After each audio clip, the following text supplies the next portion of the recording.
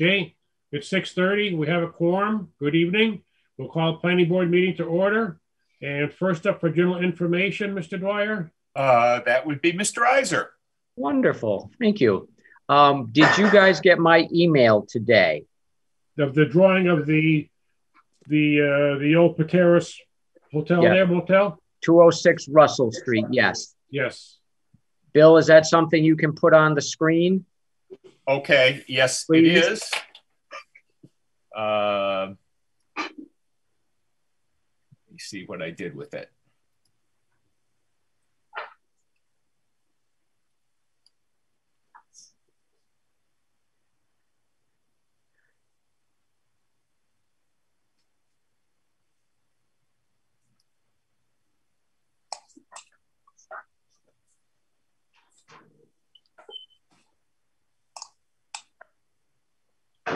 There you are. Okay.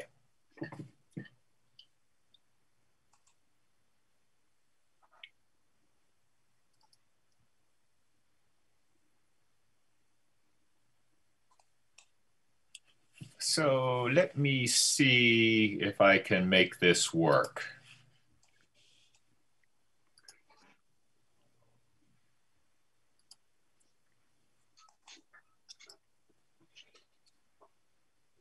How does that look? That looks awesome. Good job. You're hired. Okay, so this is 206 Russell Street, which currently is in a condominium situation. As Jimmy said, it was the old Pateras Plaza, Campus Pizza was there, a laundromat, etc. It burned down several years ago.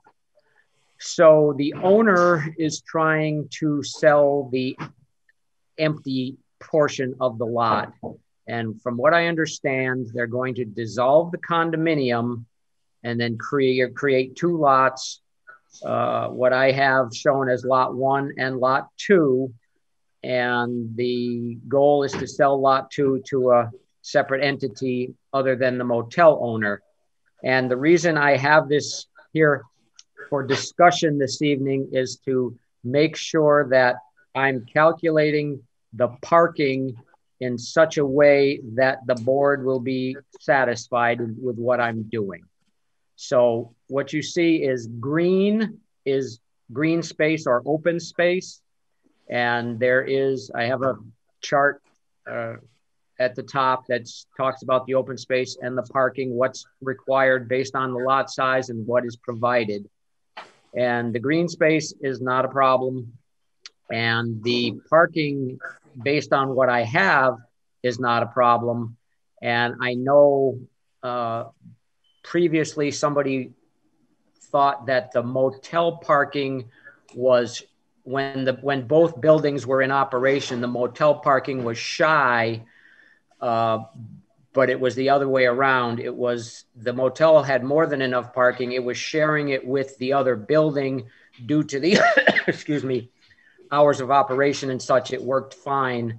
But anyhow, I believe there's enough parking space to satisfy the bylaw as long as you agreed with the way I have it divided up. The white spaces are travel lanes that are 15 feet wide, and the rest of it is parking area.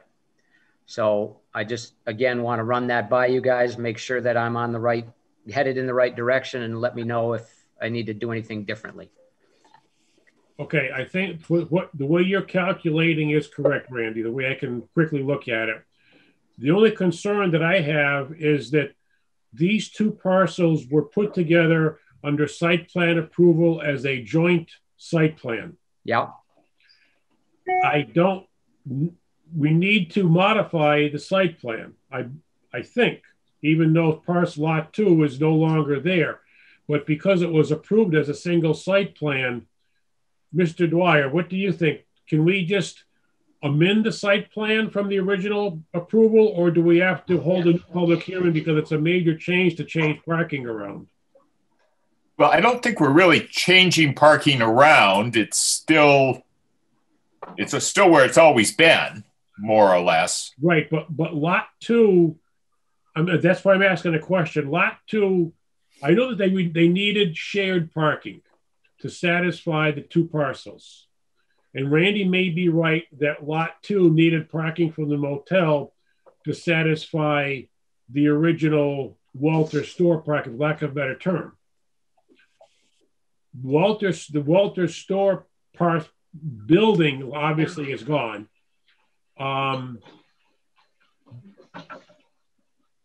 Question is, it's still a joint site plan, the way it was presented. Can we just break it out and disregard that, or how do we have to do that? Any ideas? Well, was it a joint site plan or a single site plan? It was a joint site. It was a site plan of the two parcels, but they shared parking, Mike. It was only, but Jimmy, it was only one parcel at the time. It was a condo situation, so it was one parcel with two buildings on it. And I don't know if that makes any difference in your thought process. So that was when the motel was being built, wasn't it, or expanded? Because the strip mall was there anyway. Right. Right. And then the motel was, yeah, I don't remember. It must have been when the motel was being built. And I think at the time, because the Walters building was so big, there was no way they were going to be able to do two lots and make all that parking work. So I think you're right, Bill. I think it was when the motel was being built that this came to fruition. And in lot 2, as shown, whoever, some commercial entity wants to buy it, obviously they will have to come back before you for site plan approval when they come up with a design, etc. So I suspect that we probably could amend the original site. Well, I wondered if because lot 2 is empty, the building isn't there. A lot of the conditions that were on it no longer apply because it's going to be a separate, lot 2 is going to have to stand by itself now. Well, I'm not sure, Jim, that it's completely empty. There was this whole lighting issue, which was certainly predates me, and we have to figure out how to straighten that out finally. What is that again, Mike? The what? The light. Lighting. Relative to what, Mike? He basically has these lights that were put up by whomever, and they were just brighter than the dickens. The motel you're talking about? Yeah. They were they dated apparently pre-code for approvable lighting outside, and that's going to have to be addressed. Well, if we're going to start bending stuff. Mike, I thought I thought they moved the lights so they weren't infringing on the neighbors anymore. Yeah. No, they're still quite bright. No, they're still quite bright. They it probably corrected the problem approximately 50%, according to the person that it was, Mr. What's his name? I just have I don't put any pictures up or anything. So Mike, listen. So we're going to have to make sure that the lighting is up to code. Outside lighting is up to code. This would be the time to do it. We can make this. We can force them to address the lighting before we sign off on this approval not required. Well, I hope so. We want the lighting to be brought up to code. Outdoor lighting. The lighting, basically in the back green. Exactly. I think there's two tall lights that are still quite bright. They're not. They don't shine down. They spread out. Yeah. Even though they've been limited a little bit.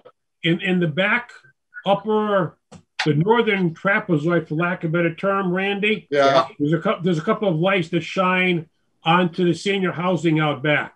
Okay. And they've made them better, but this is the opportunity to make them 100% correct and not shine at all onto the back senior corner. Okay. Understood. I understand what you're saying. Okay, but if you go to the far end of the senior housing and look over at the motel, you'll see which ones they're talking about at night. Okay. Yeah. Okay. They're a lot better than they were, I want to say, 10 months ago. But they still could be better. The Hadley building inspector got Eversource to take care of part of the problem, but the problem's still there. It's just it's ameliorated a bit, but it's still not up to code, and we should make it that a prerequisite of making any changes to the site plan, I think. All right. I will tell the attorney involved from my side of it what's going on, and he can deal with it. Okay. And I'll tell him what needs to happen. Okay. So I think what would also be useful is to get some, as we try to figure out how we're technically going to deal with this, to get some certification from a site engineer that the drainage for this parcel will stand on its own, because I don't remember how much they were interconnected in the past. Okay. That's true too, yeah. I will look into that and see if there is drainage structures on lot 2. I can't tell from what I'm looking at. So I'll look into that as well. And then the other, if you have any other things, let me know. But one other thing that crossed my mind was there was concern about the widening of Route 9 and how that will impact. So in this situation, the only thing it would impact would be the green space, and it would not impact it enough, I don't believe, to put me under the threshold. It will lessen the area of the lot and lessen the green space, but I think it's going to be like a 1-for-1 kind of situation, so it should be fine there. So, Randy, did Bill put you up to that question? No. Bill was very diligent in checking with town council how the planning board should handle this. And Bill, thank you. The response from the town council will be not only enlightening to us, but to people like you who are going to be confronting this issue. So go ahead. I'm sorry. So I'll let Bill carry the. But really quickly on the green space, though, is it just going to be grass, or are we going to have some plantings there? It is what it is, Mike. It's mostly grass. There's some plantings. I don't know exactly what it is. But plantings right on the road, Mike, are tough because they do. I'm talking about in the back. I'm talking about more in the back. Oh, okay.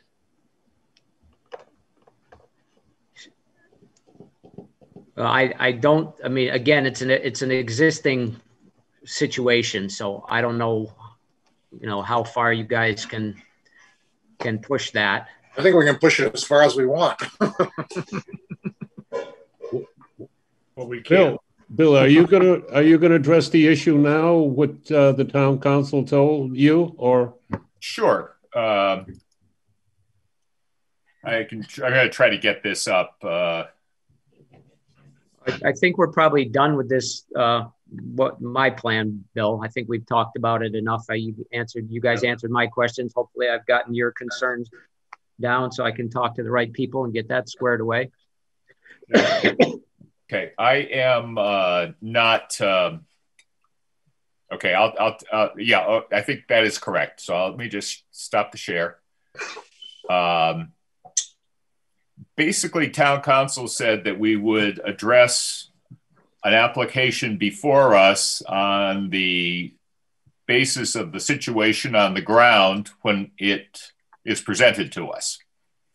So we would be looking at the project based on today, not some point in the future after the takings occur.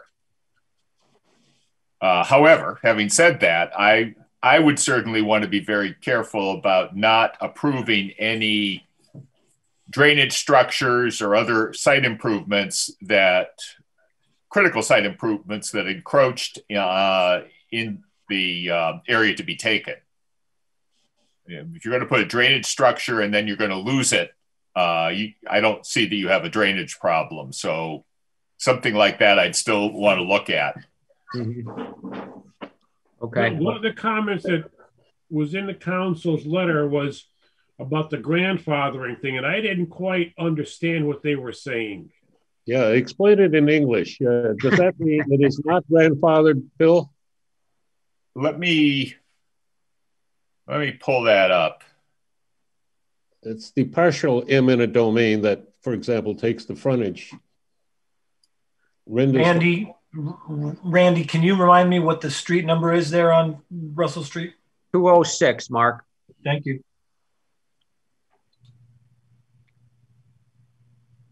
I am just having trouble finding it at the moment.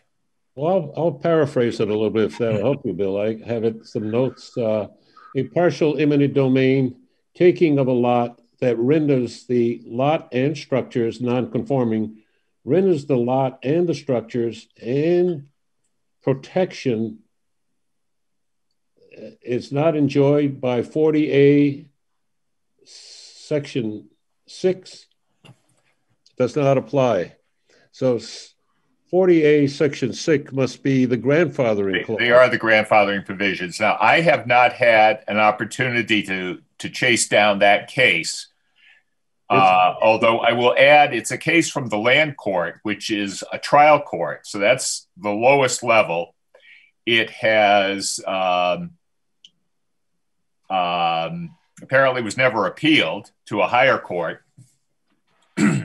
So it is instructive, but it is not binding precedent. But I think that would apply only on and after the takings. And so that means the applicant, such as Randy, could not say, well, this is grandfathered, that's the way it's going to be. And it will revert back to the original thinking. We're going to rely on what's before us because some of it may be green space and some of it may be, as you alluded to, a drainage situation. So that would be a lot different. And we're definitely going to be adding a caveat to the decision in where applicable that the application is at the person's own risk and they may not have any ability to expand in the future. Correct. That's a good point. Yeah. Fortunately, everybody involved in this one is aware of the takings and the potential issues. So I'm sure that I will, whatever I do, I'm going to make sure it complies with today and with tomorrow, so to speak, so that there is no issue from my end. But I doubt anybody's going to put any drainage structures in the front 10 feet, but we'll make sure that they are aware that they should not. Okay. Good job. All right. Man. Thank you. Okay, I'm good for now. Thank you. Okay. Okay. No, I'm not sure who is here for other things later in the agenda, but in order of appearance, Sandy.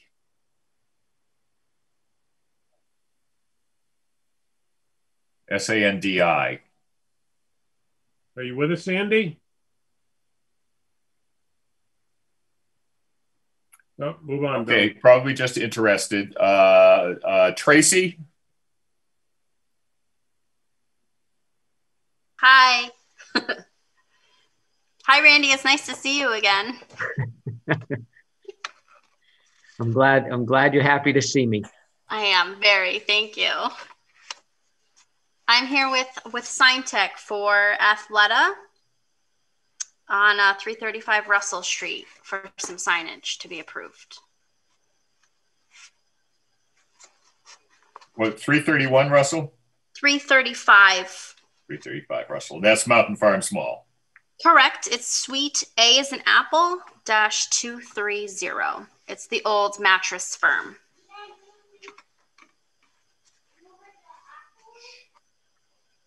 So, are you able to share the sign package that you sent?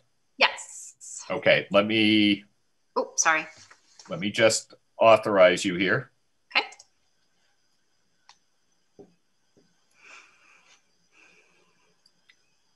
Okay, you should be good.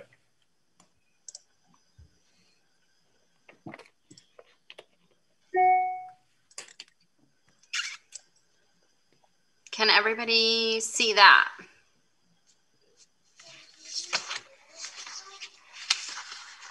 Yes. So that is the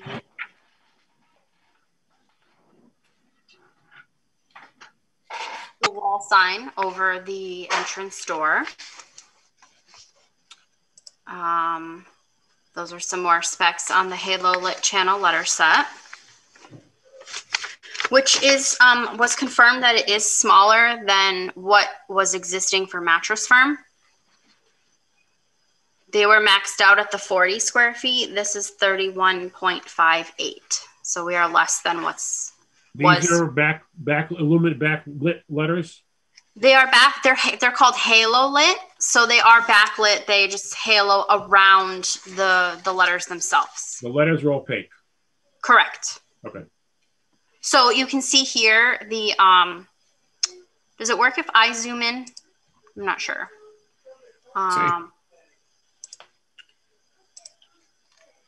Yes, it does. Okay, perfect. Whoop. Right here at the bottom, it'll show you what it looks like at night. So there are no gooseneck lightings. They're just illuminated from the rear.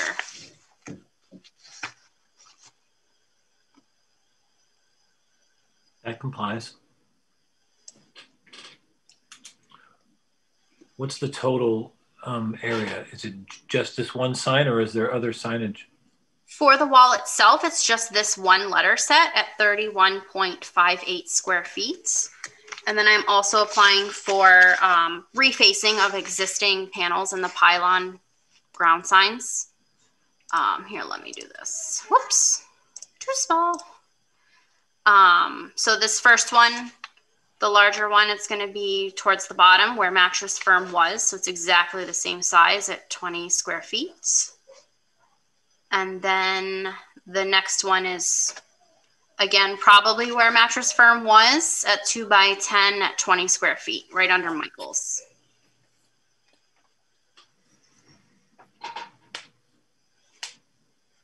Just as an aside, which I don't think affects jurisdiction in any way, Mattress Firm is not leaving the mall, so they're moving into an out parcel on the mall, outbuilding on the mall parcel.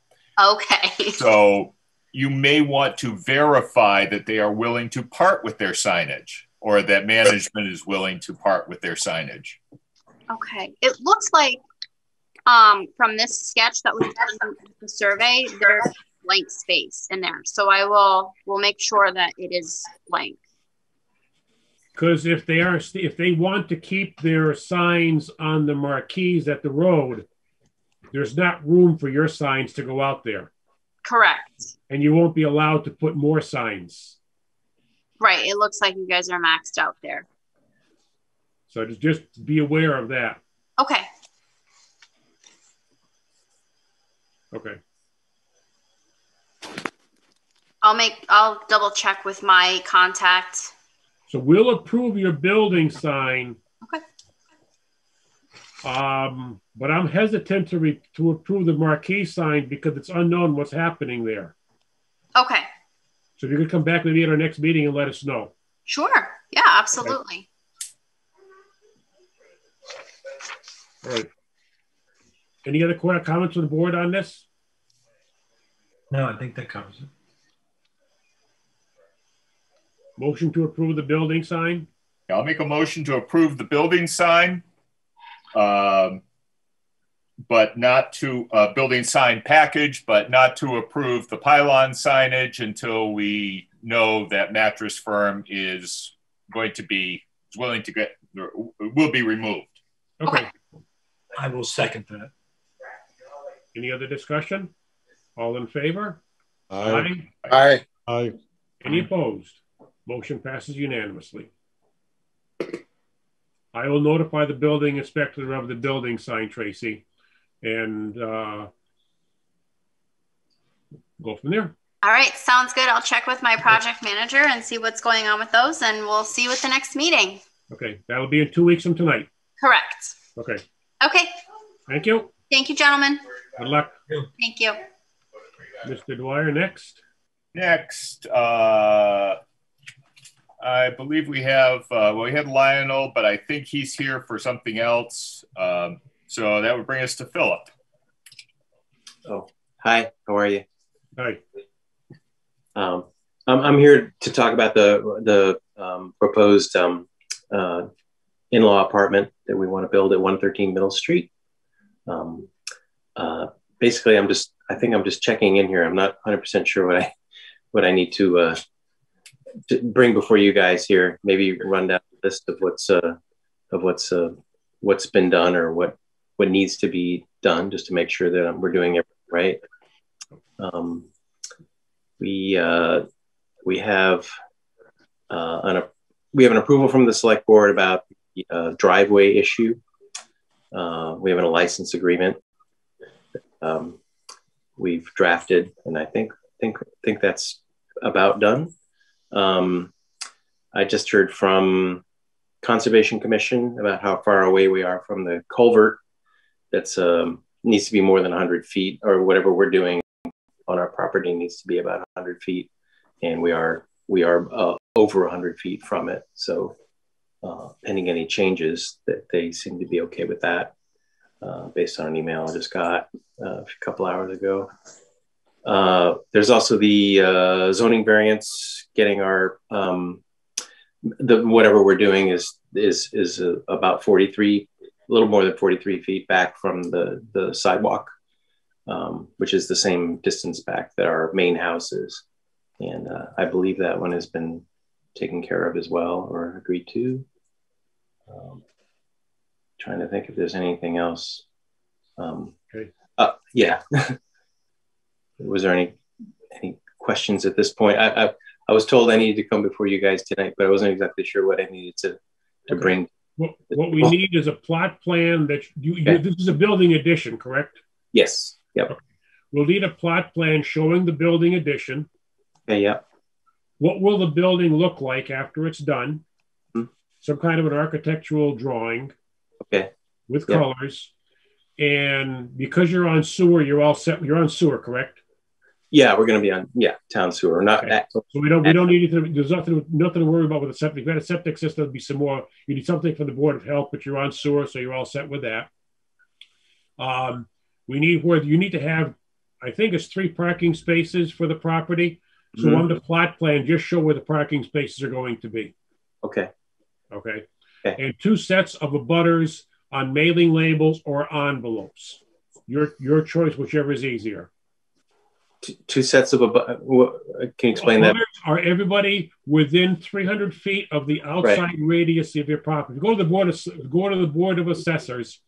They know how to give you that.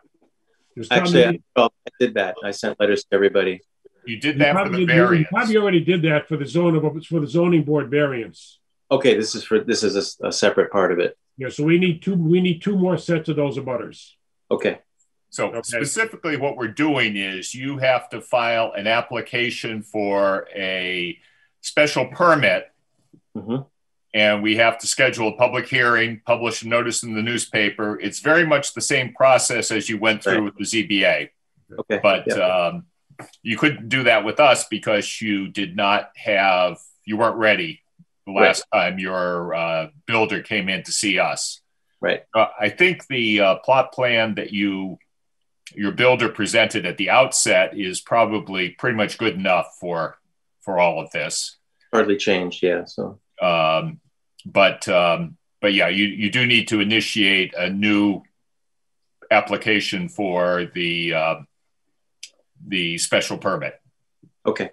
Do we have your mailing? Do we have your email address, Philip?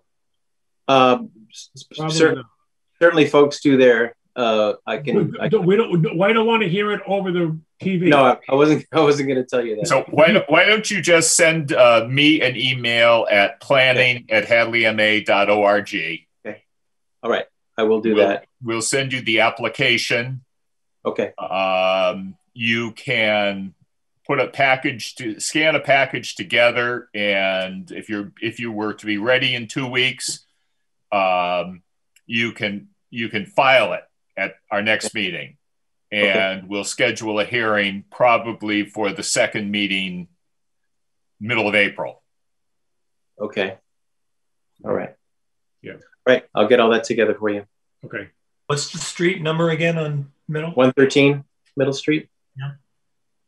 Thank you. All right. Thanks very much, everybody. Okay. You're welcome. Have a good night. Good night. Let's see. I have a Mark Britton, probably here for the next thing. I have Rob Baranowski.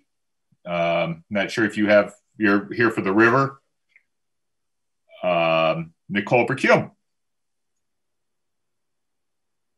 Hi. Hi. Hello. I'm here on behalf of Bercume Construction to get lots released in his subdivision in North Hadley, Shattuck Estates and Sapphire Estates.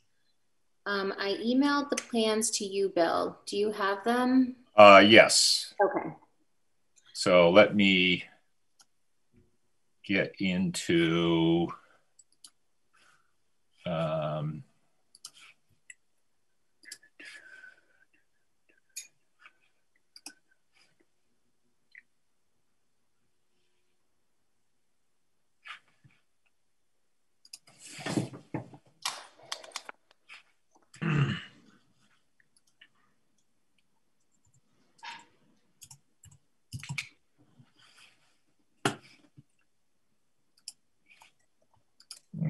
okay. Yeah.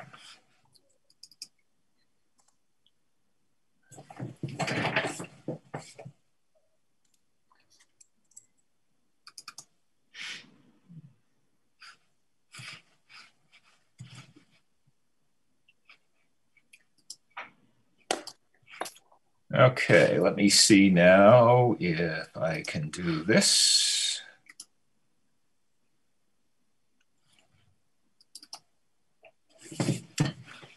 And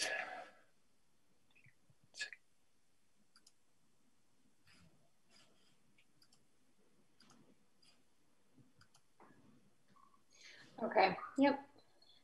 Thank you. okay, I'll get to the next one if we need to. Okay, go ahead. Okay, so this is Crystal Lane in Nikki's Way. So on Crystal Lane, he's asking the board to release lots, the lots that are circled, lots 1, 2, 3, and 8. And then if you can just scroll down, Bill, please. Okay, 1,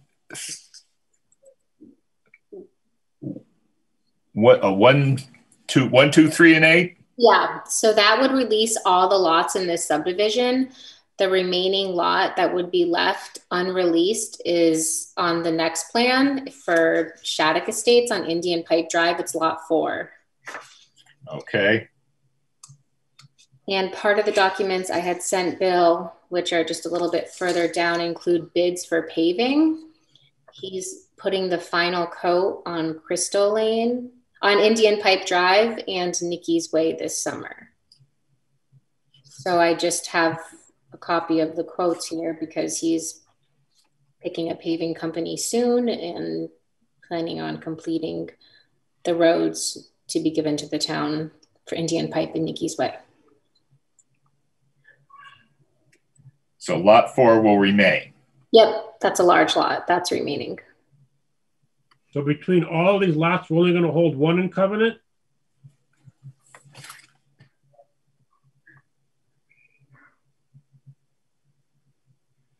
So if you look down to the next, the bids for the paving, to finish the paving, are 43.6, 42.9, and 38.6. Yep, for Indian Pipe Drive and Nikki's Way. And on February 24th, you asked us to release at this meeting tonight lots 8 and 15, and then you send us this email today asking us to release 1, 2, 3, and 8. So 15 is released. I couldn't find a record of 8 being released, unless I'm wrong.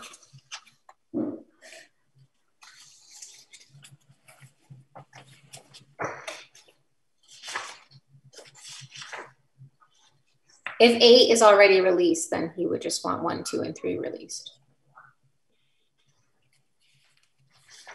Well, Mike, what date did you have for? On the 24th, of what? Nicole sent an email saying, please release so many words, lots 8 and 15. 24th of what? When? February this year, February 24th, 2021. I have the certificate of performance, but it's dated March 19th, 2019, releasing lots 5, 6, and 15.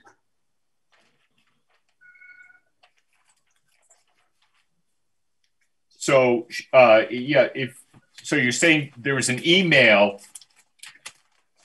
that in February 24th, that was after our second February meeting. That was just a request then. And yeah, it was a request. So are you amending your request by this new request? Am I? Yeah, I might be.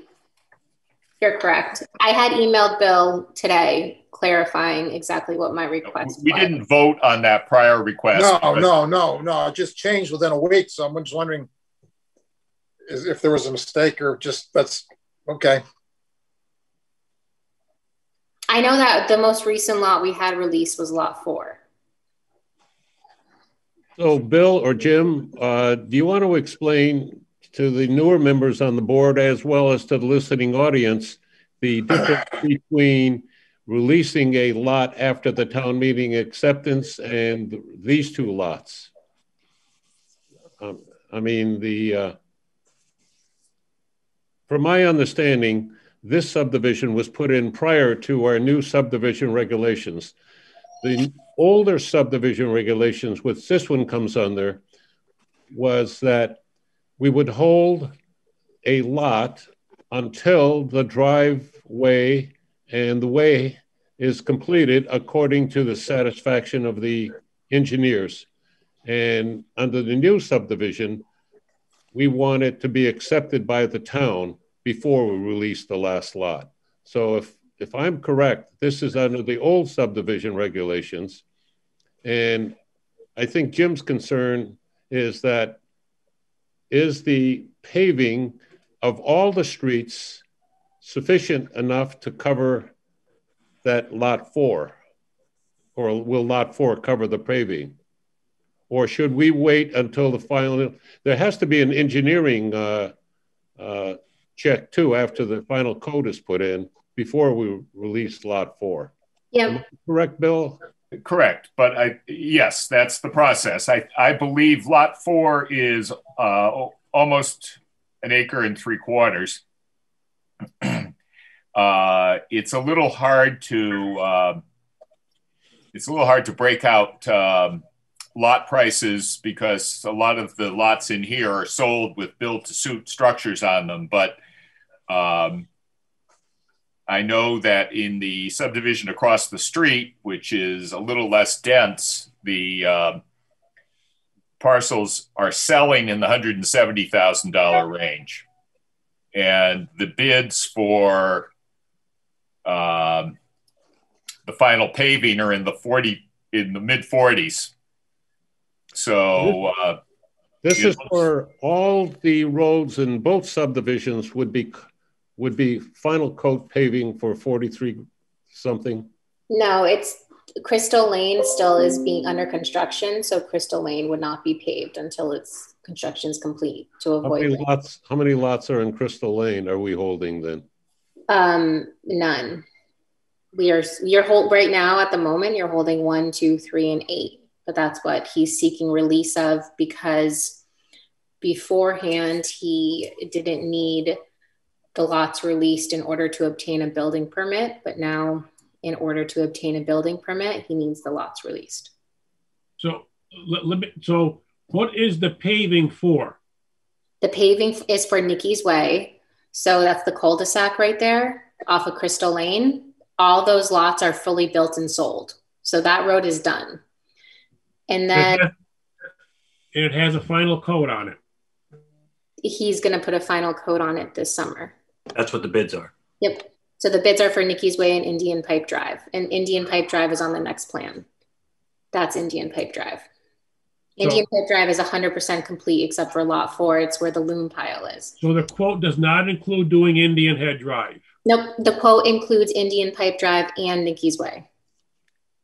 But not Crystal Lane. No. And so how are we covering the cost? And we don't know the cost of paving. Yeah. Well, Crystal Lane and Indian Pipe Drive are comparable in size. So there's no way that it could be more than the price of lot 4. They're comparable. No, we don't know that. Only because building costs are going so out of sight.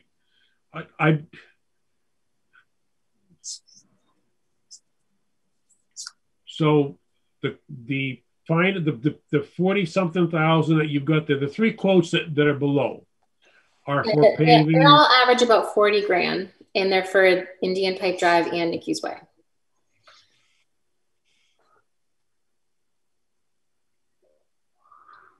Indian Pipe. What? So you've got a base coat on Indian Pipe, and actually, do you have a base coat on all of these? Yeah, they all have a base coat. Okay. So for Indian Pipe and Nikki's Way, we're looking at 40-ish, and you're saying that those two combined is comparable to Crystal Lane. Yeah, absolutely, because it's in 2 streets. And Crystal Lane is only 1 street. It's longer a little bit than Indian Pipe, but not by much.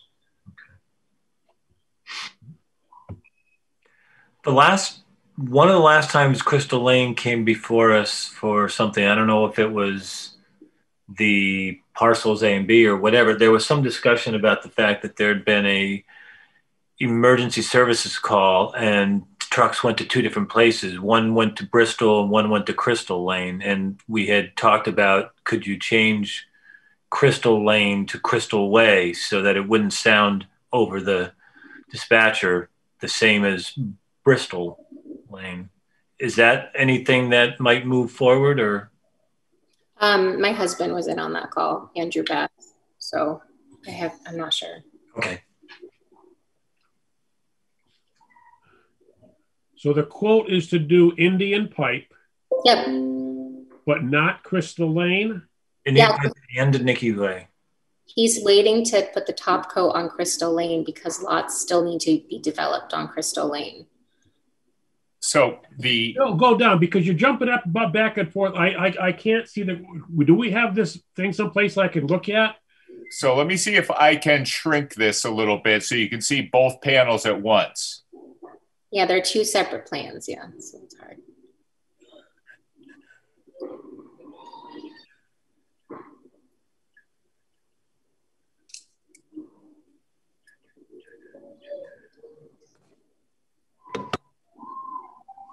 So the top plan is Nikki's Way and Crystal, and the bottom is Indian Pipe. So there's a little bit of apples and oranges here just because the plan at the top is actually an approval not required plan or an existing lines plan. It's not a copy of the original subdivision plan. But I believe the idea was these were set up as 2 separate subdivisions, were they not? Yeah. Yes. So yeah, I don't think we can release all of the lots on Crystal Lane because that's a separate subdivision, and that's where your apples and oranges comes in. Yeah, that's where we should be keeping. We should be keeping a lot in each subdivision, even though I know you're treating them as if they are one big subdivision, but they weren't permitted that way. They weren't applied for that way. They weren't permitted that way.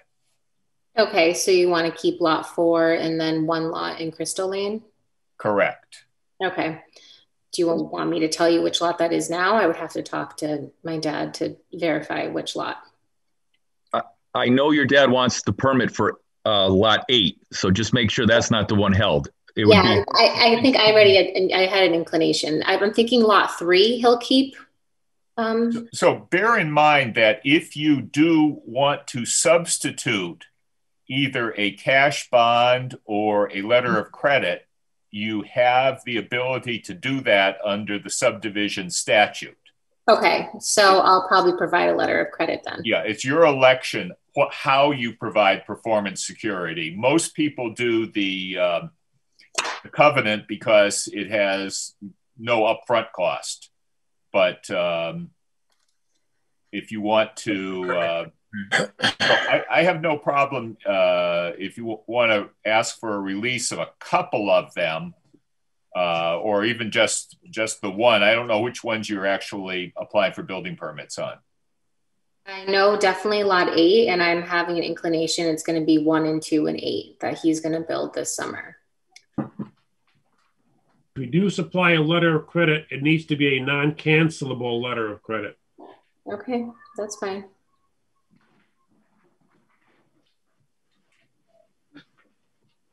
Or a cash bond.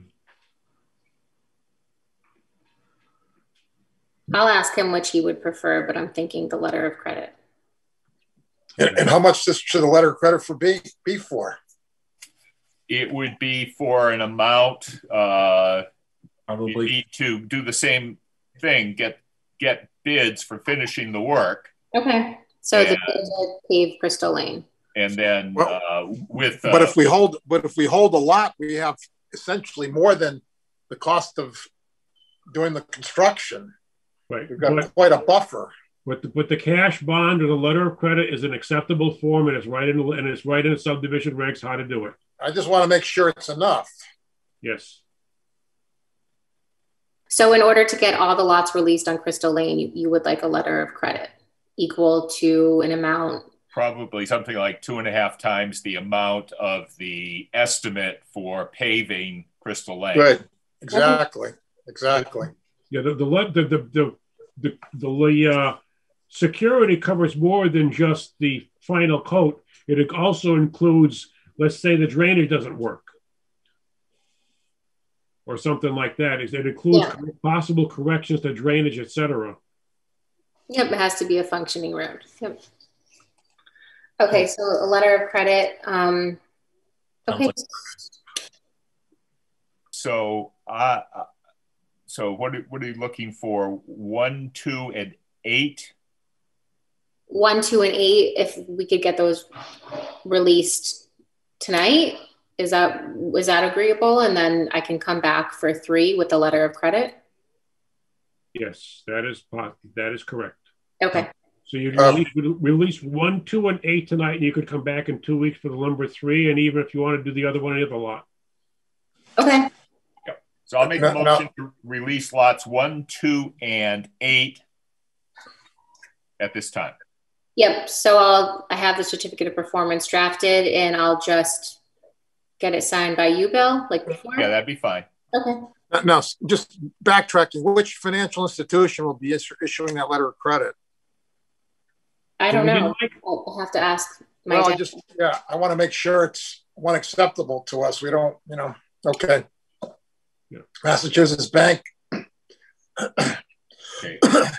So we're not at that point yet. So we're just here for, do I have a second on that motion? Second, yeah. You have a motion and a second. Could you release okay. Motion and a second. Any discussion? All in favor? Aye. Aye. Aye. Any opposed? Motion passes unanimously. Thank you. Nicole, actually, before you left, Nicole, I just wondered if the board could just give their opinion on the police department really had a concern with the dispatch sending the wrong. It happened more than once to Bristol and Crystal Lane. So their thought was if there was any chance, and the board could give their opinion on if changing Crystal to Crystal Road. it happened at least twice that we know of, that dispatch went, through the name the wrong place. Yeah. Okay, so you want me to talk to my client about that? Yeah, something that does not sound in remotely like Lane. Yeah, Crystal Way or Crystal Road, I would say either one would probably be acceptable, wouldn't it, Mike? Yeah. Okay.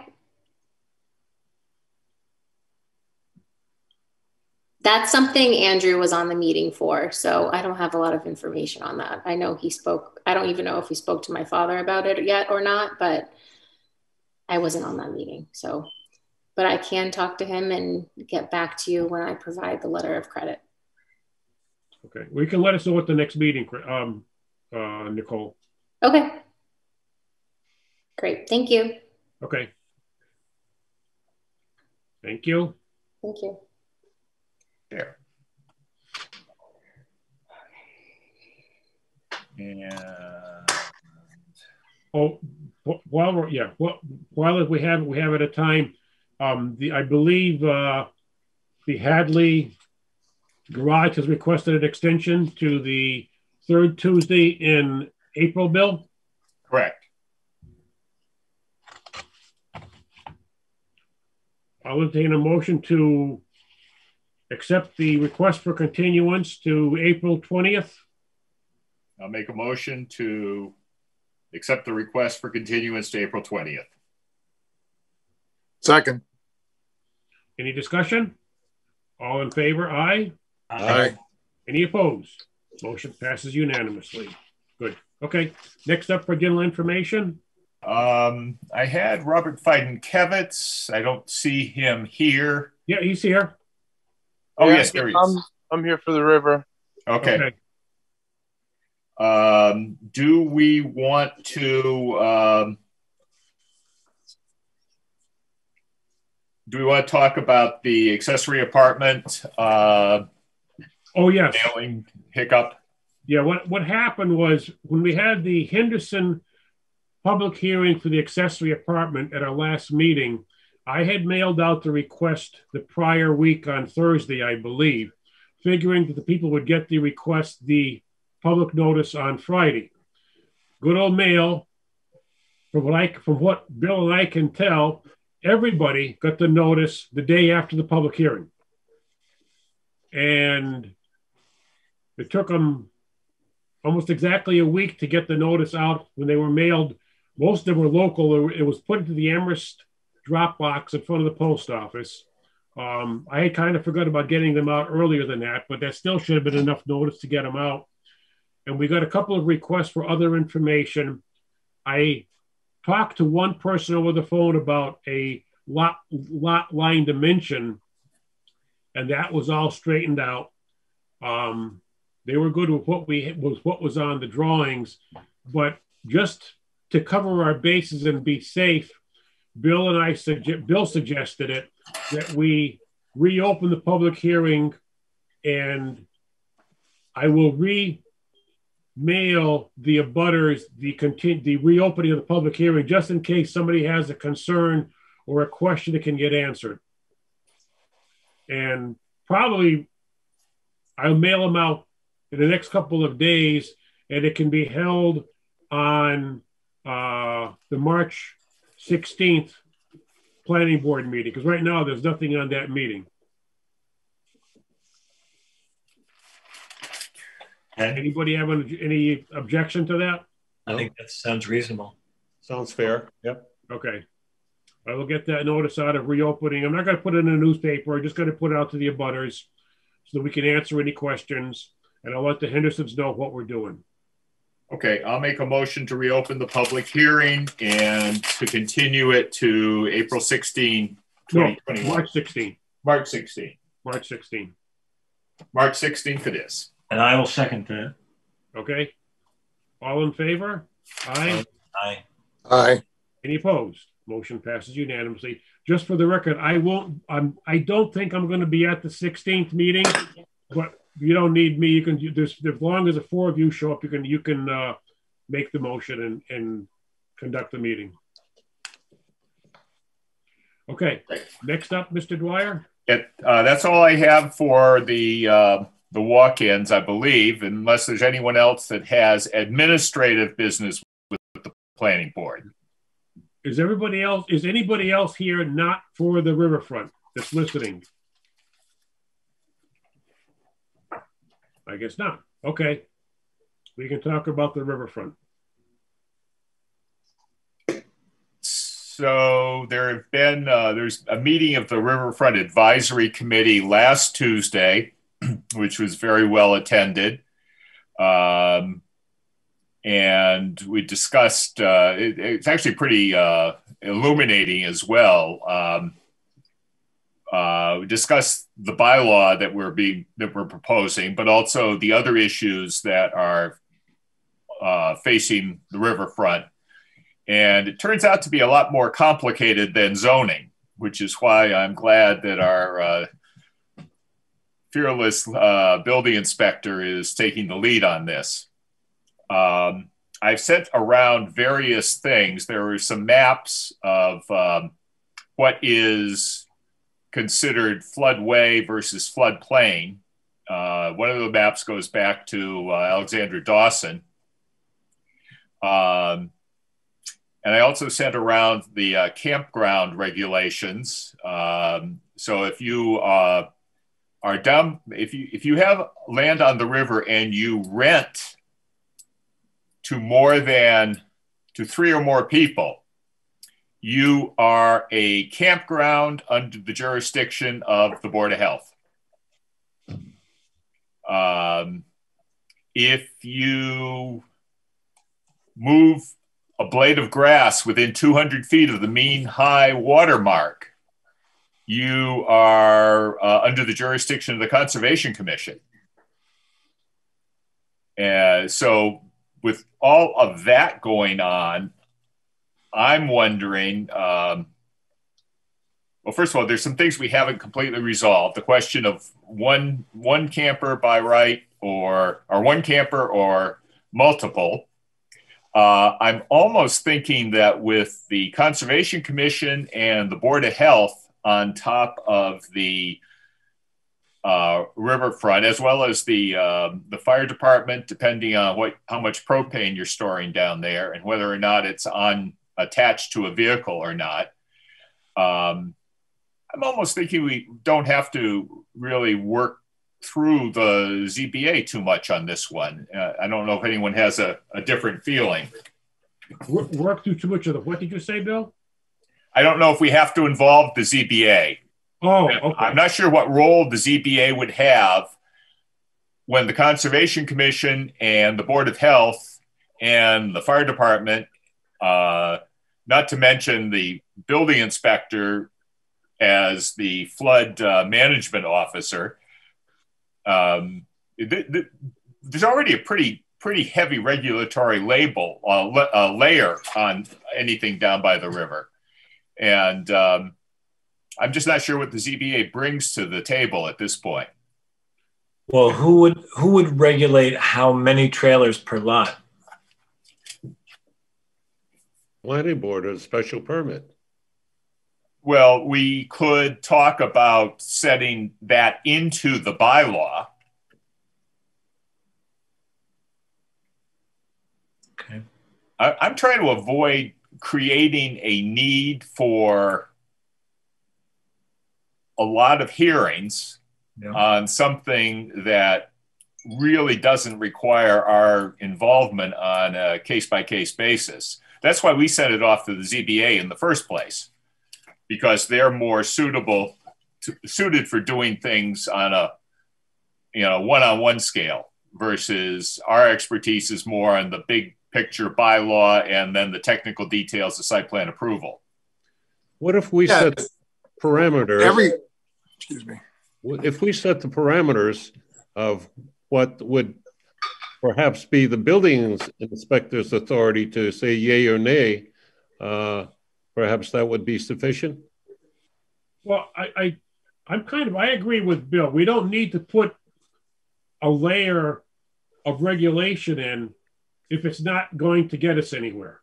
The public hearing is for the abutters and neighbors primarily for their input. And down there on the river, I doubt most of the abutters to a riverfront property have too much of a concern. It's the biggest concern that I have is, and I've heard this from a number of farmers, is that sometimes various people down on the river are stealing vegetables on the farm, and they don't take care of some of the farmland. I know a lot of the riverfront people say that's not true. Well, I've heard from farmers that says it is true. But you don't necessarily know that it's the people that have their campers down there. I mean, people just drive down there and steal stuff. That's absolutely true. I do not disagree with that one bit, Mike. Yeah. However, holding a public hearing and with either the ZBA or the planning board as the issuing authority isn't going to change that. It's not really going to address vegetables and stuff getting stolen or land getting trampled on. I mean, we're going to see something once, we're going to get concerned, but we really can't. How can you possibly put teeth into the approval to say they can't do that? That's enforceable. What if, for example, we leave the ultimate authority to the building inspector, but this is going to have to pass the town meeting? And what if we set up the parameters? For example, Mark Dunn's idea was a good one, have, the square and have some certain amount of frontage on the river. And that way, at least there'd be something to go by. And you would be addressing the concern that people have. Well, I've got 30 acres along the river and somebody's got 4 and they want the same number of campers. That shouldn't be. So we've got to set some parameters so that when people have the town meeting, they'll know what they're voting on at least. Well, I agree with that. We've got to set some limits, some parameters. I'm not sure what the correct word is, but we got to have a basis so that we don't put the building inspector in a tight spot where he's going to get hammered. Well, you let this guy, I want this, I want that.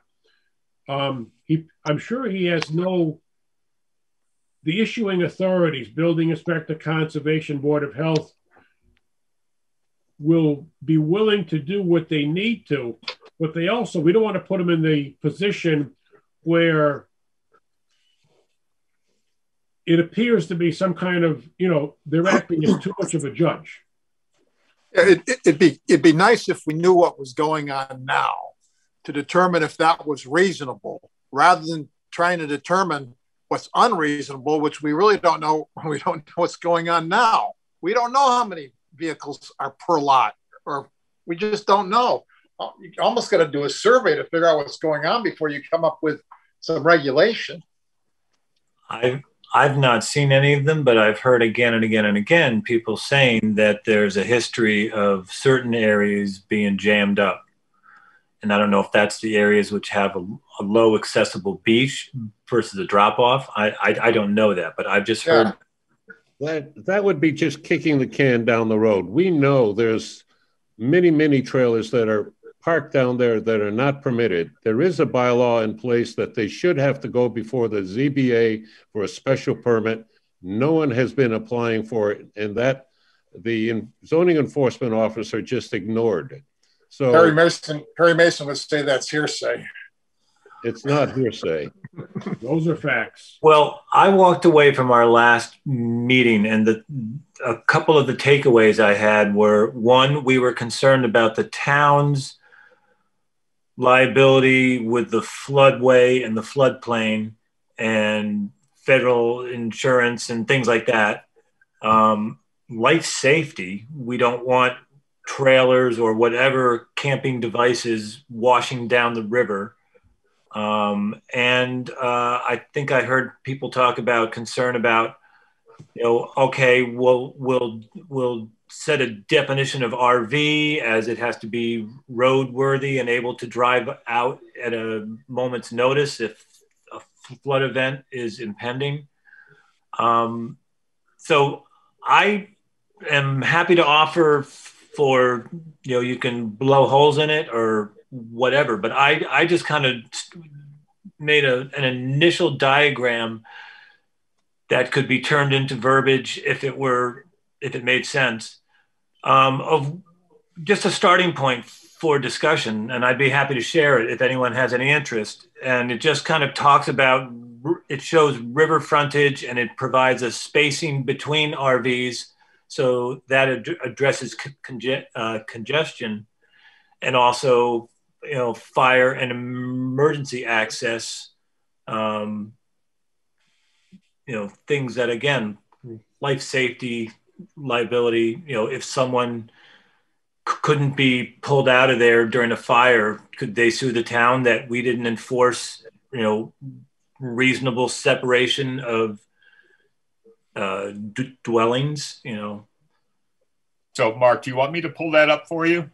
I've got it if you want to let me try and share, but if that, I'm willing to try if you give me the privilege, but my spectrum is questionable here, but it's okay. Give it a try.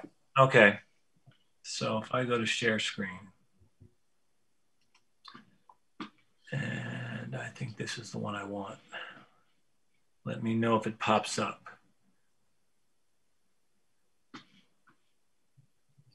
Are you seeing the draft? Yeah. Yep. So I don't know if that's big enough, if you're able to see it, but I drew up an imaginary river edge, and I didn't get into dimensions of where the floodway and the floodplain is and all that, but I just obviously you're in the floodway here. And then I took a typical RV. I drew them at 8.5 wide by 45 long. And I put out 2-foot pop outs on each side just to cover all the options. And I said, what if we wanted to keep 30 feet between them? And I just took that out of, and again, my experience is with buildings, and they like to have a fire lane between buildings. And so I said 30 feet, and that's up for discussion. If we said 30 feet between, and so then you need 15 feet to your property line so that your neighbor could have 15 feet and you'd maintain 30. Based on that, I came up with, you have one, I think our bylaws say you're allowed one RV by right on your lot if you meet all the conservation, the planning, all that other stuff. And if you wanted to go to add a second one on your site, by my calculations, you would have to have 85 feet of river frontage, and that's the 30, 15, the 15, and these two at 8.5, 10.5, 12.5 each. So, and I don't know what the setback is. That's more complicated. I just, for diagram purposes, I said, 50 feet from the river edge, but that's good. That's obviously more Conservation Commission or safe practices, depending on what the topography is. I wasn't going to, I don't know that we even have to address that. So anyway, that was just, this was something I was looking at, that if we put some language like this, that I think we currently say you're allowed one per lot. But once you want to go more, if we said you need to maintain a minimum spacing between them and call it a side yard, a side setback, then that would be, I think, enforceable. I don't know if it'll be popular, but I think I'm trying to balance the town's and the owner's safety concerns, and also keep in mind that the owners and their guests enjoyment. So I also think if you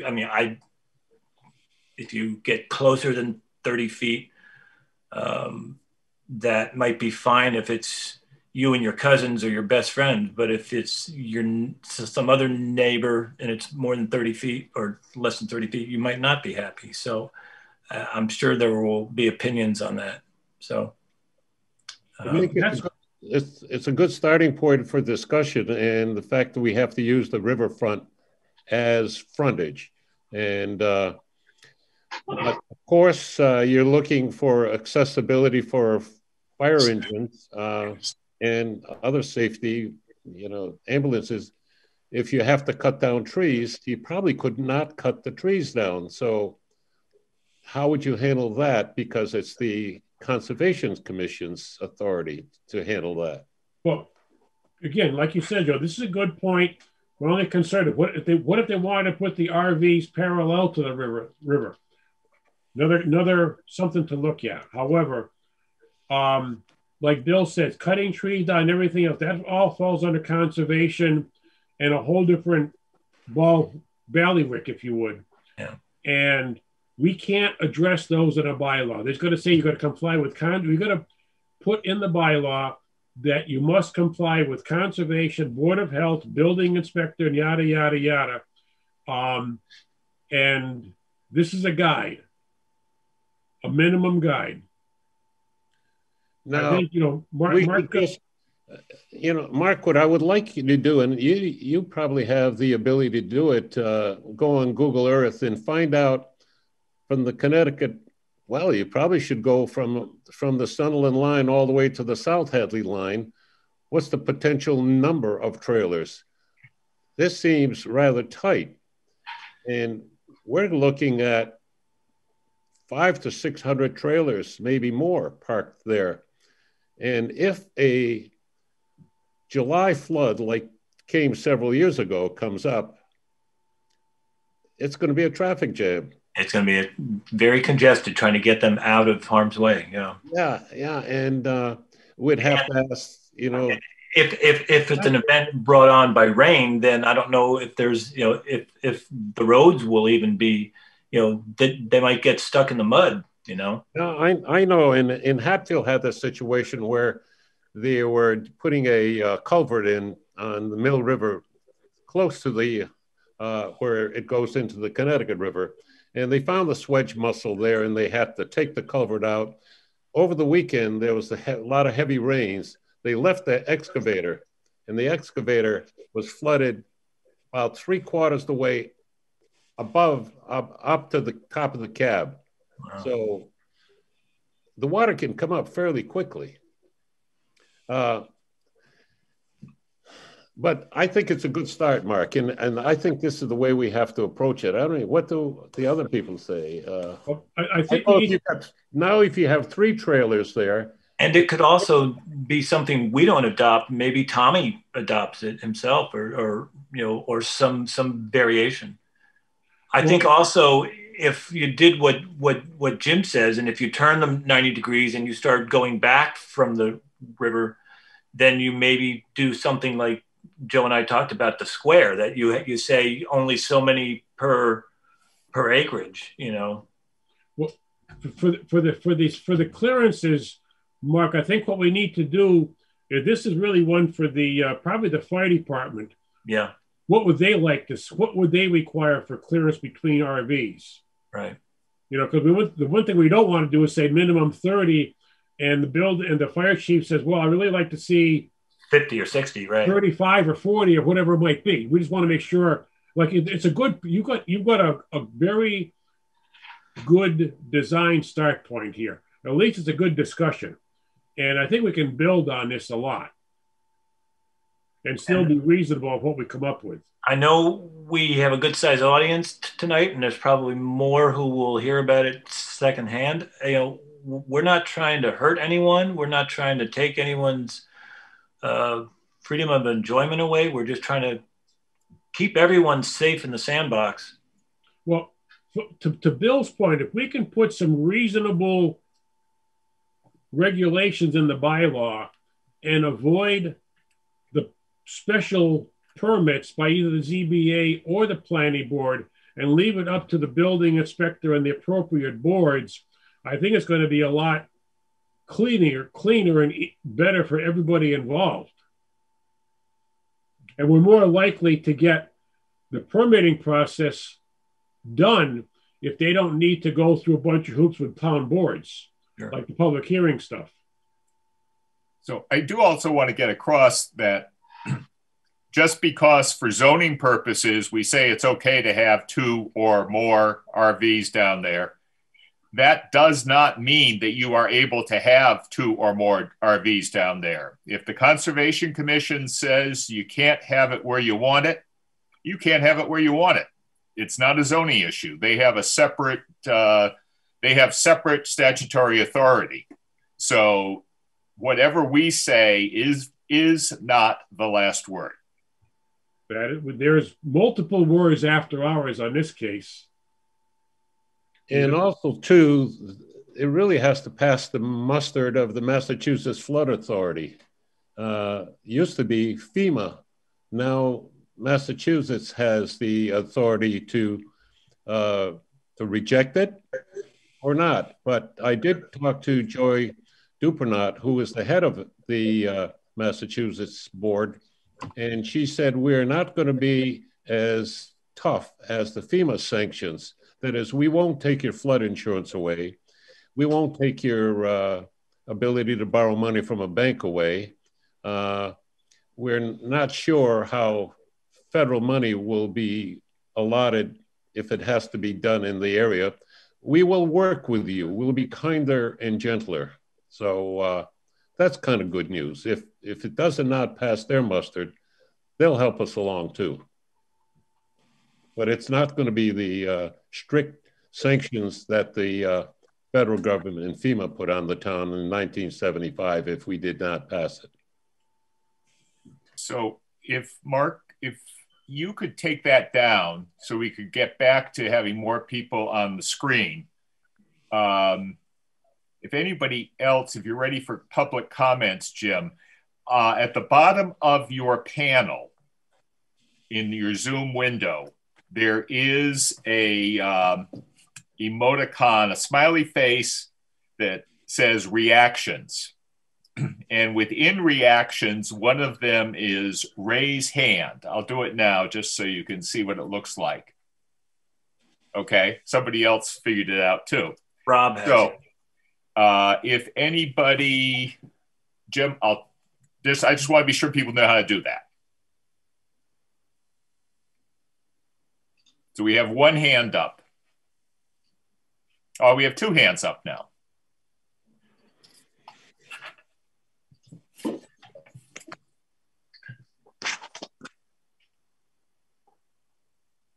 Where do you see the hands, Bill? In the upper left-hand corner of the window. Yeah, of their Hollywood Square. Do you see it? Yeah. Are you in speaker or gallery? Yeah, if you go to your gallery. Yeah. Okay, in gallery. Then I see Lionel, Rob, Rick, and Robert have all raised their hands. Do you not see that, Jim? No. And Sandy. Oh, Sandy's was up and down. Okay. So want me to just call them off in the order they appear on my screen? Okay. Okay. Rob Feidenkevitz. Yeah, I was just curious if you might know like what spacing regulations the campground falls under. You know, that might be something good to look into to see what kind of spacing regulations they would have to have. This is Rob Baranowski. I can answer that question. 105 CMR 440 says 1,200 square feet per camper and 200 square feet for parking. So it's 1,400 square feet in campgrounds, family-style campgrounds or public campgrounds. I would also be curious to know, like as a snowmobiler, when we get a Sam's pass, I think we waive a lot of the liability for the landowners. If that could be, you know, why couldn't that be a part of your permitting process? it could waive the liability for the town. That's a good question. I don't know if we can do that, but that is something. Isn't that a state regulation or law that we'll ask town council? Yeah. I don't know how it works, but I just know that that's what happens. I was wondering, just curious.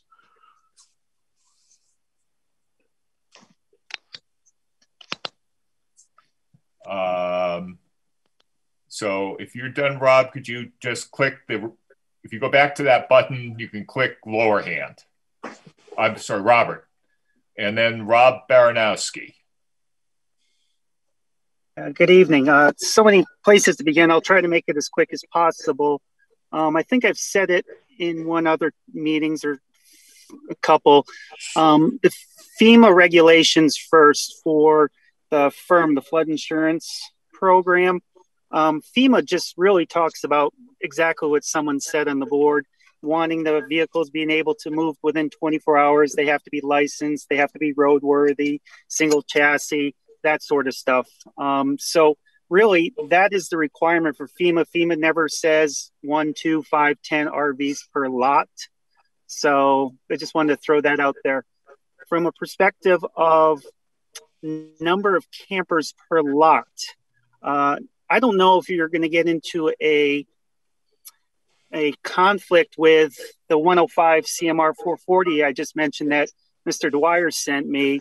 I read that extensively. And again, that says basically, and there are a couple other reasons, Mr. Dwyer, you can have public campgrounds. It's not all for profit, it's for philanthropic or whatever that word is, and charitable also reasons. So it's not just public campgrounds for profit. They do call it family style camping in that particular law. So just wanted to say that says, again, the only thing they're saying is that 1,400 square feet, basically. And now if you're saying, if somebody goes out and says, okay, I do want the 3 or more, it's going to have to go through Board of Health, local Board of Health, and that because they're the ones who actually permit that as local Board of Health. And will that then be in conflict? Which overriding factor is going to take place? Is it now the 1,400 square feet, or is it the example we just saw there, 3,000 square feet? I don't think anybody's going to be actually asking to open up a public campground for profit through this permitting process. But a lot of it is actually the same regulations that the River Commission Advisory Board just talked about. With fire on, with, sanitation, health department, and that they're just really talking about, they want to make sure everything's obviously compliant.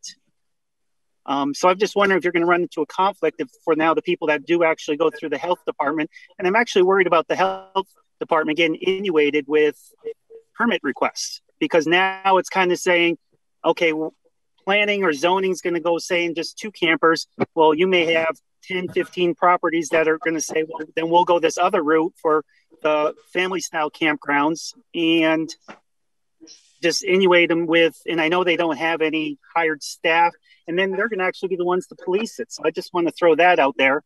And just maybe my third point is the offset that we're talking about, that 30 feet. I think the number that was thrown around at the River Advisory Council was 25 feet.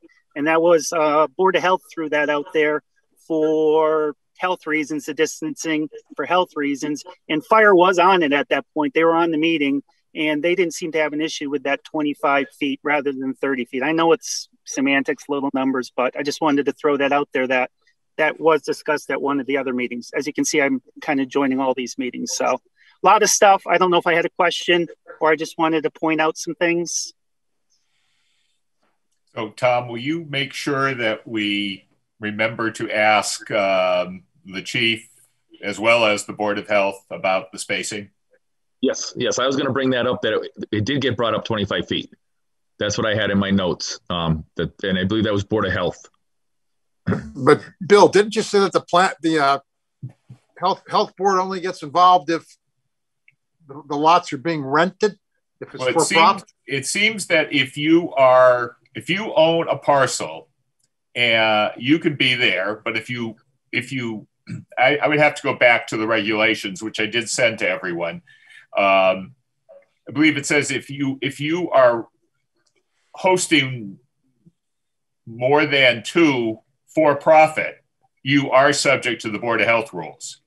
So if you have enough space for 4 campers and you're charging 3 of them rent, you're running a campground under the terms of the Board of Health regulations. Correct. And there was, I just want to, again, clarification. There were 2 other reasons. It wasn't always for profit. There were 2 other reasons too. And one of them was charitable. And one of them was that philanthropy type where you're doing it for the good of, you know, helping others. So all 3 of those were under that same regulation. And I think the goal is just a reflection that the more people there are and the closer there are, the more there is a public health concern. And that's why it's in the state, it's actually the state sanitary code. It's not the Hadley Board of Health regulations, but it is the state regulations that the Board of Health is charged with enforcing. So no Hadley Farm. Once again, we just loop back into one of the areas that I mentioned earlier. Even if zoning says you could have multiple RVs on a given parcel, you still have to be mindful that if you cross certain lines, it doesn't matter what zoning says. If you cross that line and you do fall under the state sanitary code, you're governed by that regardless of what the zoning says. Right, it's like overlaying regs. And no farmer ever sold a bushel of cucumbers for cash either. So Rob Baranowski, you still have your hand up. Do you have anything more to say? Okay, no, I would say no. So I'll take my hand out. Thank you. Okay. Now, someone did mention in the comments that not all Zoom reactions have raised the hand. That would be that would mean you don't have the most current Zoom client. I believe so. You might want to check in. Okay. If anybody else wants the one.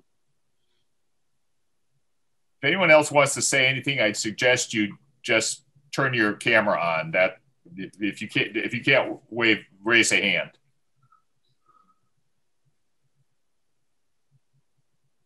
Nobody else wants to say anything.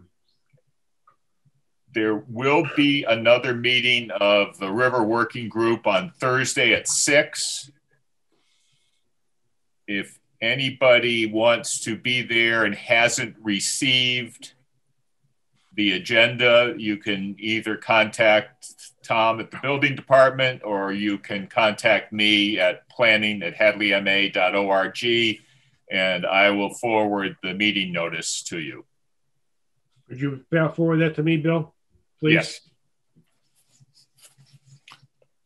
And Bill, there's nothing that says that the interested parties, i.e. the people that have vehicles down there, couldn't propose a bylaw.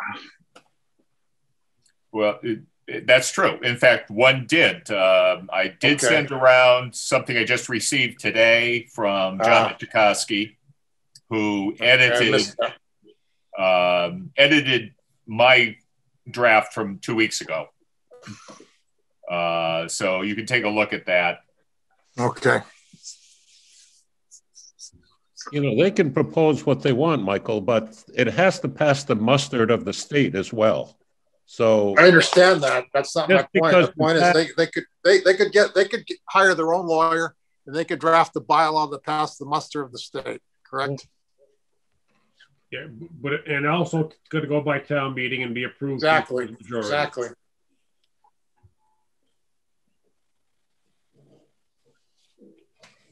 Anybody else have any comments on this riverfront bylaw right now? It's riverfront issue. I wouldn't say bylaw. Well, yeah. Nobody's saying anything. Yeah, I just Lionel, the floor is. Go ahead. Yeah, you guys were saying about if you rent out your piece of property to people, then it falls under a business. Now, falls under the campground regulations of the state sanitary code. If you okay, have so 3 or more, my property, I have, it's all family, like cousins and my uncles and stuff like that. So I don't fall. I still got to fall for that special permit if I have 3 or more. you're saying that you don't charge your family? Is that the question? No, I mean, how can you charge your uncle and your cousin? You know, that's The state sanitary code has quite a few sections to it, and you might fall under the state sanitary code, even though you don't charge. right. Let me show you the section here.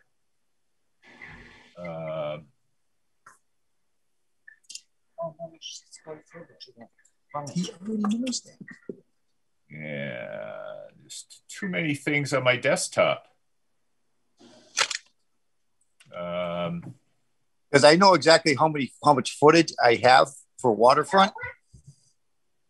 Oh, here it is. This is the definition. Family type campground, campground or camp, tract or parcel of land, privately or publicly owned, which is used wholly or in part for recreational camping, and which accommodates for profit 3 or more families. So if you are there, yeah, and you are not charging anyone, yeah, you can have more than. But if you are charging anyone, if you are charging 3, if you're charging for 3, you are a campground and you are subject to the Board of Health regulation. All right, so like I said, I mean, I don't charge my uncles and my cousins. So I still have to go through the Board of Health and all that for the permits, and correct? I don't know how that philanthropic and charitable offices. I would say you got the purpose, which accommodates for profit or under philanthropic or charitable offices. Does that mean even if you don't charge and you're charitable to them, you fall into the same thing, Bill? That might well. So even if you don't charge, you may fall under this category. Because of the amount of waste produced is probably the concern. Mark. I mean, you can't get an absolution by saying you're not for profit, and then you have no sandy cans, no sanitary. You could have held Woodstock on your farm and not charged them, but you're going to need sandy cans. Yeah. We have people come in and pump our trailers out. Okay, and that would be fine. We're just telling you that we're discussing a zoning bylaw, but it is only one slice of the pie, and it's not the last word. Yeah, we understand that. We figure, we have 675 feet of waterfront, and all the trailers that we usually have are like 50 feet apart. And that still gives us like 200 or something feet extra.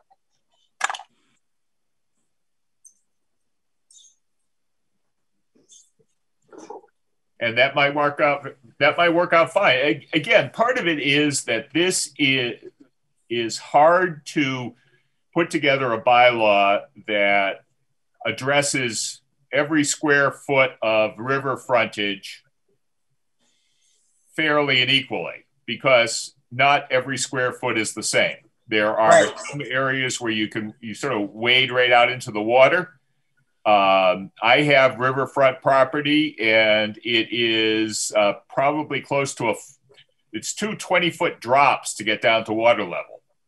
We have I want to say it's a football field to the water, maybe even more. And that's a point that's all over the place. You've got some places where you've got sandy beaches going into the water, and you've got some places where it's, like Bill says, a huge drop, and right, you need an elevator to get to the water. Right. And it sounds like most of the people are being very reasonable and smart about how they do it, but there's some onus on us to provide some type of structure, I think, for those who don't have the common sense that most of these people do. Yeah. Yeah. I have a raised hand for Mark Britton, and I also have Kevin O'Brien, who has gone live and is actually raising his own hand. So Mark, I saw first, if you want to take him first. Hey, good evening. Can you guys hear me? Yes. Yes. So would it be smarter to adopt a bylaw similar to the state requirements, like, you know, with the family campground verbiage written in the Hadley bylaw, so it would be more streamlined, because you still have conservation and Board of Health and the fire department. They're all going to have their say in this in having campers down the river. I mean, just going parallel along with the state, wouldn't that be a more advisable thing to do? I'll tell you, there are a couple of reasons we try to avoid tracking state language and regulations too closely, and that is that they change. So we could incorporate by reference, but really, if you just want one RV or two, the state sanitary code's probably a little bit of overkill. But on the other hand, you know, we're also trying to provide an education here that it may apply, depends on what you're doing. Yeah, I think I don't know if that's what Mark Britton was speaking to, but I think, you know, if I put myself in your shoes, it would be really nice if the town of Hadley could give you a checklist. Here's the things you need to do to know that you've done it right. But as Bill said, from our standpoint, if we make a checklist, it might be accurate today, but tomorrow, you know, there's you know, dozens of regulatory organizations that we don't have any say over, and if they change and our list doesn't change, it's not dynamic, then we've misled you. So it's kind of, you know, we'd like to help you, but we don't want to mislead you either. So why would the planning board even get involved then if all these other departments have their own rules and regulations? I mean, and what Mr. Dwyer said about the, you know, having one or two campers, the sanitary regulations might be a little strict. I mean, why not be super strict on sanitary conditions, especially because it's along our waterway? I want to see clear water, not brown water. And I think that goes for a lot of other people that own riverfront properties, including, you know, people with houses, not to mention campers. But I mean, I think everybody that owns property there should have some sort of, you know, requirement, a strict sanitary requirement out there, just because, you know, we don't want to see our natural resources get ruined. So part of it is that we don't necessarily have the jurisdiction through the zoning bylaw to require sandy cans. That is more in the hands of the Board of Health.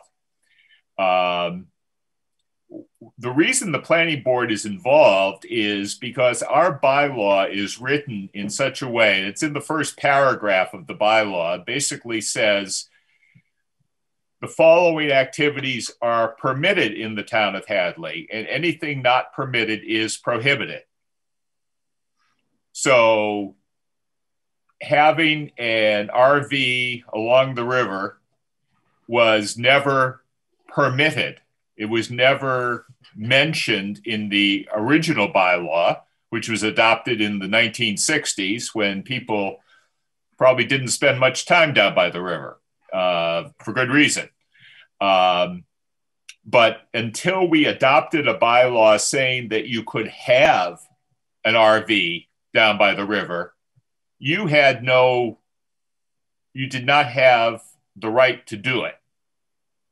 And that's our involvement in that we've amended the zoning bylaw to create the opportunity to take your campers down to your RV down to the river. You didn't have that as a lawful option before the bylaw was adopted. And that's why we're involved in it.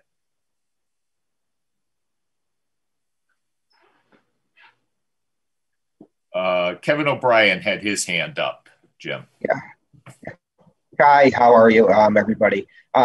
Yeah, Bill, I was just, when you had that bylaw up and about the for profit only, I think what they're kind of talking about is kind of like on those other ends, is kind of like Girl Scout camps, as well as other family religious camps. You know how people have campgrounds all over the state where I think because they're considered nonprofit, they don't get profit, but I still would think they would have to fall under the health department regulations, as well as everybody talked about with waste and other things. So that's where I kind of just wanted to kind of get that out there. I think that's what they're kind of attending to, because not all campgrounds are for profit or on that end. But thank you, everybody on the panel. Yeah, so this is Rob Aronowski again. It's just going to beg to ask the question then, how are people, if somebody wants to have, as Lionel was talking, 4 of their relatives staying on, they're not charging them. And now we were just talking about that diagram said 2 RVs per lot, because, you know, we kept thinking that 3 or more had to go through some sort of other permitting, but now we're questioning that permitting and needing that permitting. So I'm back to confused. If somebody wants 4, what do they do? Say that again now? I'm just confused. If somebody wants 4 RVs on their property, what do they do? I was under the impression that it would have to go through that other, you know, law, that other Massachusetts law 105 CMR 440. But if we're saying that's for profit only, or things like Girl Scouts or church groups, then what is the permitting process if you want 4 per lot? We haven't got there yet. Okay. Because we're still discussing all of this. I mean, I know where church groups came up.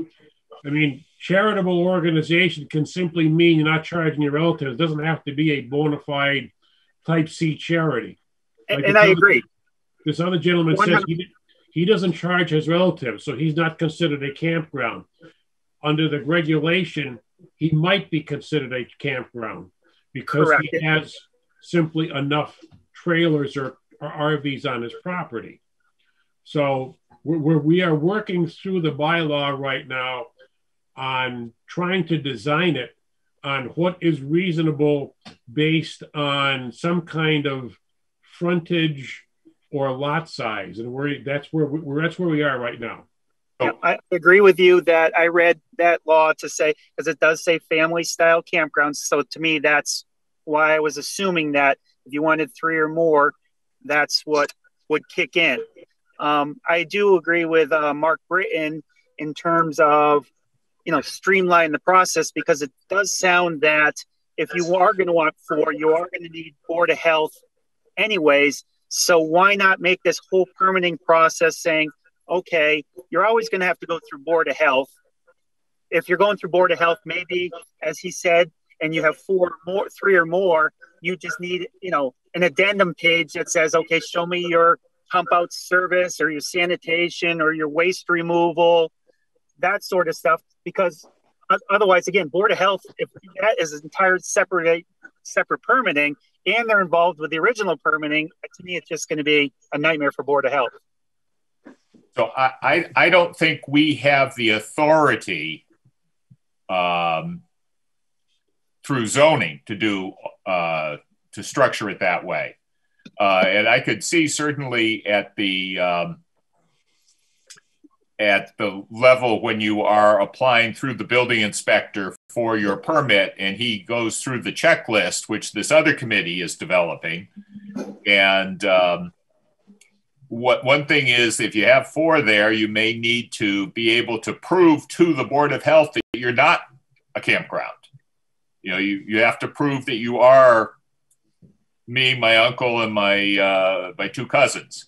But I can't speak for the Board of Health. And yes, I know it is work for them, but it is also, it's their jurisdiction. We can't take that over from them, I don't think. I don't even know, would they want to see evidence that you're having your tanks pumped or something? You know, that yes. might interest them. Yes. So it's interesting. The Board of Health does have a low threshold. Looks like everybody froze. I don't know if you can hear me. It seems that the Board of Health has a low threshold of 3 or more units. And maybe they should, as a practical matter, or maybe the building inspector as the flood manager may want to say that you should comply. That's again, it's beyond our jurisdiction under as a planning board to make all of those requirements. So basically, I've actually started a draft on an application to really simplify it. And, you know, after everybody reviews it, you know, Board of Health, the only one that the person would have to go to is conservation. The application won't include anything of that. You'll just have to go to the conservation with your plan. And depending on what the planning board decides, square footage, amount of campers, anything over that would trigger ZBA. But on the application, it should simplify where, as long as you don't trigger anything that, you know, Board of Health already said they want to know where the waste is going. You just got to list a company, you know, different things like that. We're trying to simplify it so they wouldn't even have to be involved unless you triggered something, said you didn't have a company, or, you know, you were over the setback of the 25 feet between campers.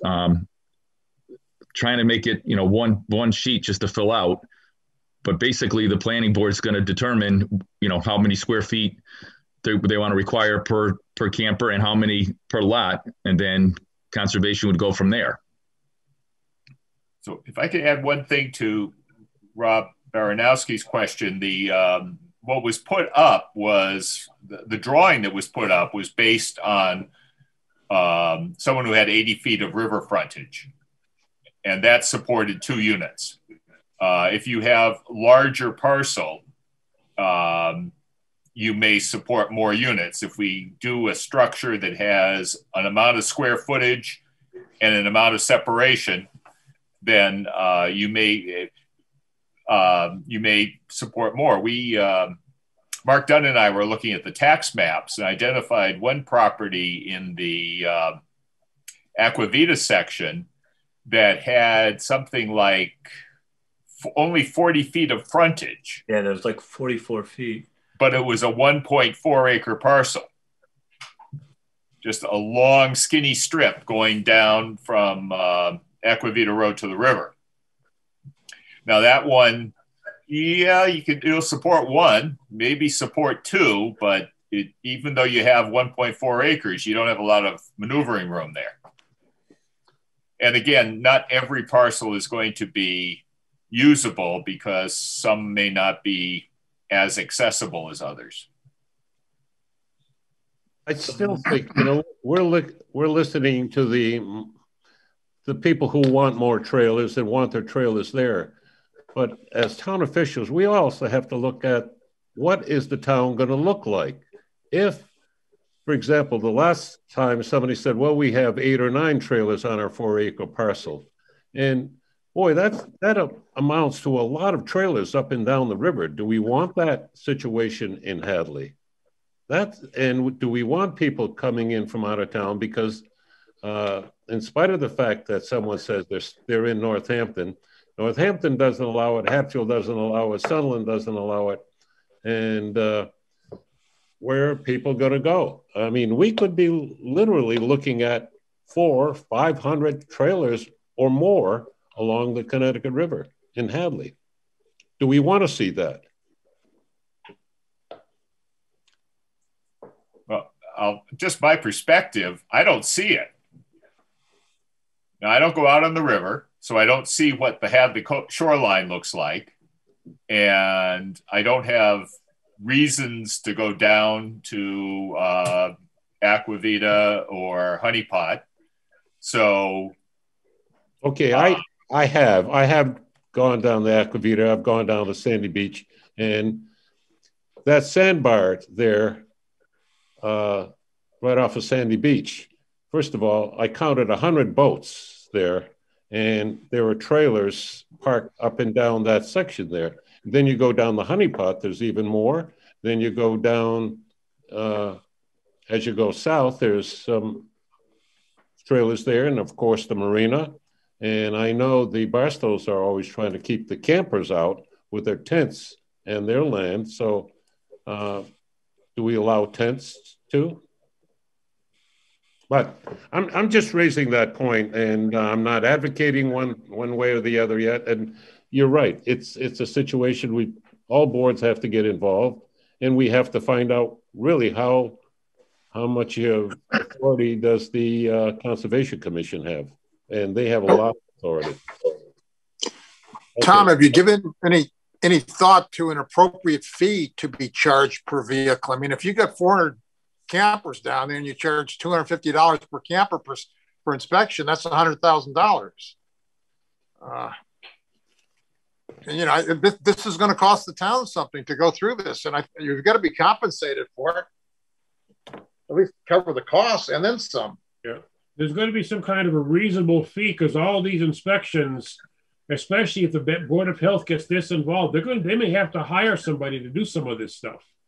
So the fee has to be commensurate with whatever the actual costs are. The campers are going to have to realize that there's going to cost some money for them to go down here from now on. See, the way we were kind of working on the form was as long as they filled it out, that they had all their answers, and they're going to sign it just like a building permit, perjury, whatever the correct word is there at the bottom wording, everything's true and accurate, that as long as it didn't trigger it, we wouldn't have to go out and inspect them. It would be, what we talked about in the meeting so far was a 3-year permit. And, I didn't know, we even talked about whether it be per parcel, per camper, or how, but just, try to keep it at a minimum. The big thing is going to be the conservation out there, as far as what they're going to see. Originally, they may need to get out and look at the properties. Yeah. They always do.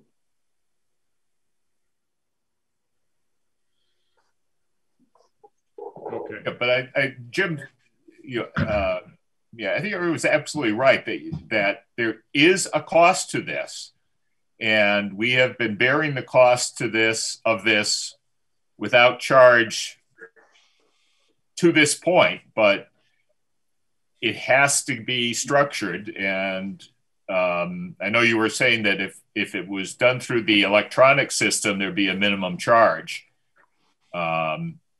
And yeah, there's no harm in there being a minimum charge for the work that's involved, even if it is just your work in going through each application to see that it's complete. What's the charge for an accessory apartment? $250? $350. $350. Well, so that's our filing fee. But that includes publication costs in a newspaper and mailings. Yeah. Well, and that's something else we're going to address, because we're probably before long we're going to have to raise that fee, because a single ad in a newspaper lately for the accessory of departments have been running us $330. It's going way up on their costs. So anyway, that's a different topic.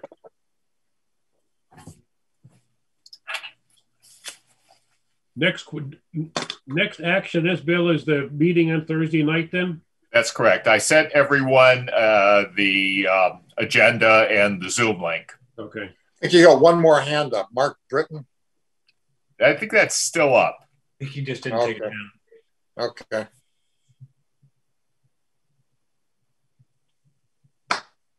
Any other comments right now on this proposal? I can't see any hands raised. Put your screen on so I can see if you want to have anything to say, please. Okay. Next topic, Mr. Dwyer, anything? No, I think if you want to get, we have that invoice to approve for that webinar. Oh, yeah. Right. And I forget what Mike, do you remember, or Mark, do you remember what the acronym was for that affordable housing webinar we went to? Was that CHAPPA, CHAPPA? Yeah, right. And I think it was $75, 25 yeah, each. 75. I think Mike paid for mine. Yeah, we got an invoice. The town accountant, I mean, not the town administrator has an invoice for $75 to pay for the meeting fee. I'll entertain a motion to pay the meeting fee, to pay the $75 invoice. So moved. Second. All in favor? Aye. Any opposed? Motion passes unanimously. I will get that approved to the back to the town administrator.